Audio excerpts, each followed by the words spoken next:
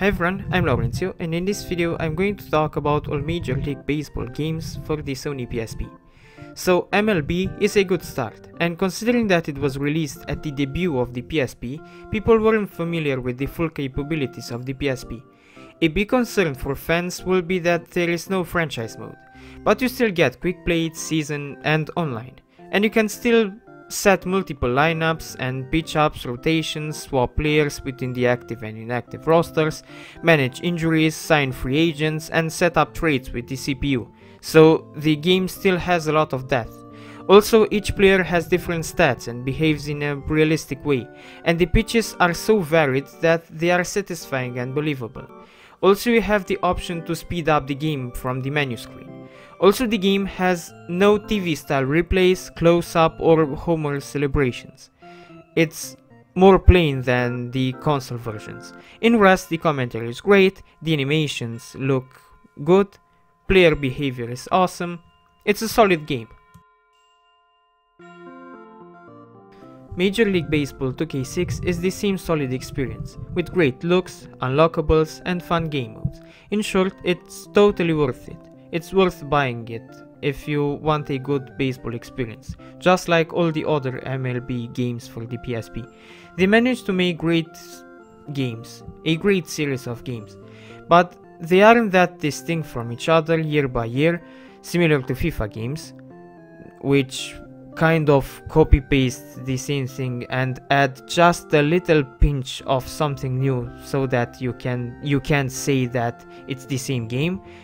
But still, they are solid games, and even if they have their fair share of problems and glitches and long loading times, they are still solid games, and MLB 2K6 is in the same category. Major League Baseball 2K7 is a solid game. Right from the start you are prompted with multiple game modes like quick game, season, franchise, GM career where you make your own character and become a coach. You also get a situation mode, manager showdown, tournament and different home run derbies.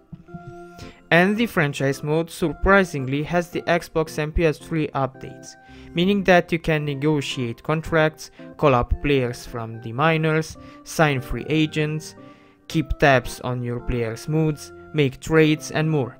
The graphics look nice, almost like the console ones, but well, obviously downscaled, but the graphics still look close to the plug-bound consoles, which is awesome. And overall the game plays very good. Aside the graphics, it feels like the same thing like on the console versions. Nothing feels cut out, I mean. You never feel like you are playing on a handheld console, and this is a big plus for the PSP. Major League Baseball 2K8 has new game modes. You could say that you get 4 different career modes. First, Pennant Fever, which throws you into a game with a team of randomly generated stats and you play the final months to win the World Series. This mode is great for people who just want something quick and epic. The season mode is familiar to you, the franchise mode you already know what it is and what it has, it's the one with the many management options. You also get the GM mode where you make your own character, you can be one of 4 types of coaches, and in this one you get again the home run derby modes and even tag derbies. In Major League Baseball 2K9 there is a new mode, the Farm, where you play with a minor league team. Also they ditched the right analog pitching with the face button pitching. Some may like it, some may not, but well, it's different to pitch with the face buttons. In rest there is a new commentary team, and that's about it with the novelties. As in rest you get all the game modes till now, and all the occasional graphical glitches, like weird player animations you stumbled upon in the other games too. They are still present in this one. The players start to jitter and it ruins the immersion, but if you have good humor you'll find the jittery players funny. In Major League Baseball 2K10 they try to imitate the console quality again, but this time they failed big time. The loading times are huge and too many, and the animations are jerky and ruin the fun. And the AI goes between stupid and incredibly difficult. Also, due to the performance issues, the game is too hard to play, not because the game is too hard, but because the tiny PSP can't run the game properly. Also, there is a new mode, the My Player Game mode, where you step under the skin of, you guessed it, Shrek. No, as the game mode's name says, you step under the skin of a player, but you play the whole match only with the chosen player. And they return to the analog stick pitch controls. In Major League Baseball 2K11, they improved the franchise mode, adding new features, like allowing you to manage your minor league divisions, and making the injuries and trades more detailed. In Rust, they tweaked the performance and improved the animations, now they are less jittery, and the AI is slightly better. And it's nice that you can tweak the difficulty in detailed ways, but don't expect the game to be bug-free or glitch-free. It's just that they occur a little less than before, but they still occur often enough, the bugs and glitches. In Major League Baseball 2K12, I realized something. Here the differences get more and more obvious. With each installment, they kind of made the games worse and worse. I mean, MLB 2K6 was solid, and the next ones too, 2007, 2008, 2009, but from 2010 up until now, they kind of ruined the games. But as time passed, even if they downgraded the graphics, the game remained jittery and glitchy, and in 2K12 they really made it clear. It doesn't have new game modes, the gameplay is kind of bad with the many performance issues and clunky controls. They managed to get the game to be worse and worse with each installment. What was promising at first turned out to be almost more and more disappointing as time passed. But there's hope, people. MLB 2K isn't the only MLB series on the PSP. But in tandem, MLB The Show was released each year.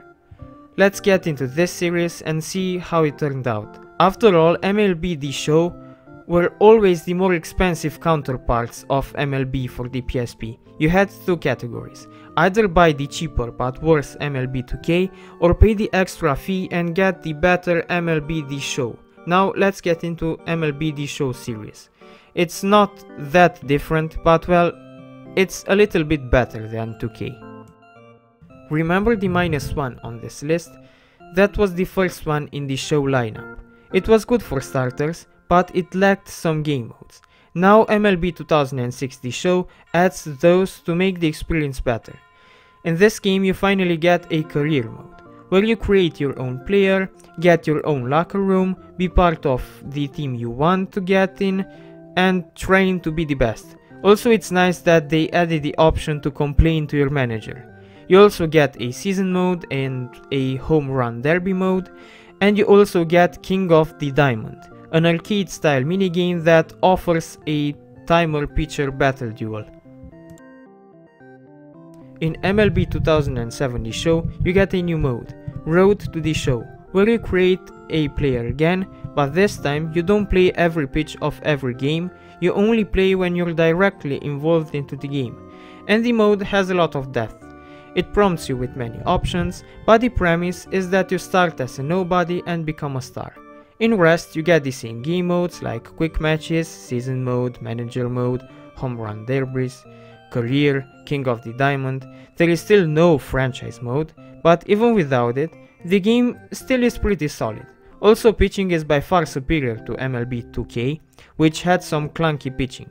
Here the system is way better and more intuitive, but still, this game too has long loading times and occasional bugs and glitches. Major League Baseball 2008 The Show improves every aspect of the previous game, having better animations, better frame rates, clearing some of the bugs and glitches, and the stats of each player are tweaked, so that the experience will seem more realistic. Oh, and the AI is tougher now, so 2008 seems to be a very good year for most sports games, MLB 2008 included.